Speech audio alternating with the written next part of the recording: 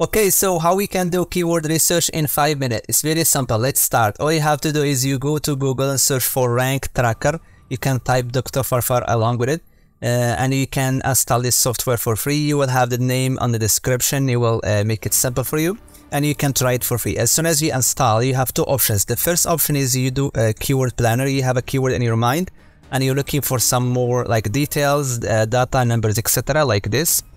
Best Android apps, and first you have to select the country. I mean, like Google US, Google Canada, Spain, France, etc. and the language. So I have Canada and English, so we're just gonna click search and leave it run. And now we have second option for the keyword research, which is here, ranking keywords. So if you don't know which keyword, you don't know the niche, you don't know which how to start, all you have to do is just look for a website that you see or you think that the content will be similar to yours, or something that's similar to your interest. I don't know, if you would like to create food recipes, go to some food recipe website and type the link here. And let me show you. So we have this website here. This guy, they have like a thick website. I'm just gonna paste the link here, and we select, of course, the search engine, and we have the organic and either 100. So I want 100 keyword and from this website, and I want also select domain and subdomains, and I click search. So as soon as you click search, you leave it running for 5-10 minutes. Depends on your computer power, and also depend on the if you have a proxy or not. So let's go back to the keyword planner. Okay, it's still running. Keyword research, keyword planner. It will take a couple minutes, and we have another option here, related search. So you can search for the related keywords to the main one. So Android apps, and I search and I leave it running, and we have related questions. And this one, I don't know what I mean here. So you can type your website here and the other website, your website here, the other competitor website here, and you click search, and it will give you all the keyword that your competitor is ranking for and you are not ranking for those keywords. So we're just gonna wait a couple minutes and we will get back. So after like 3 minutes, we have the result from the website. So ranking keyword, we can see which keyword our competitor or any website is using or ranking for. So we have around 928 keyword. All the keyword drive around 5,000 traffic, I think, daily or monthly. I don't know exactly.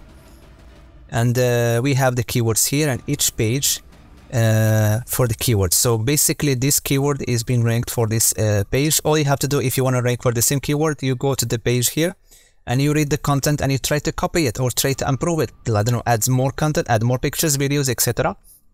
And you see here all the keywords.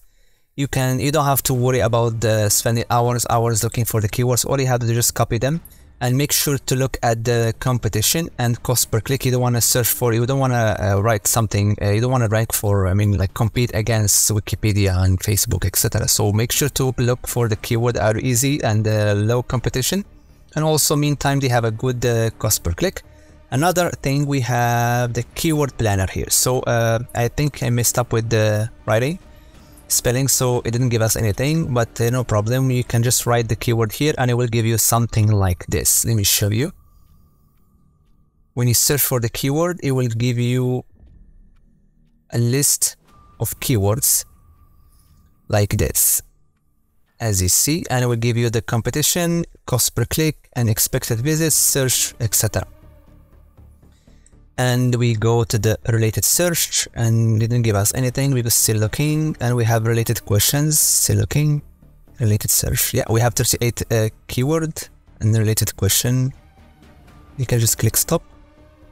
Yeah, as you see, we have Android apps.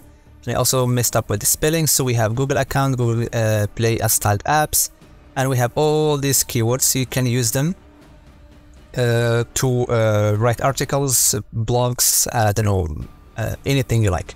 And as you see, it's very simple, easy to use, and it won't take a lot of time.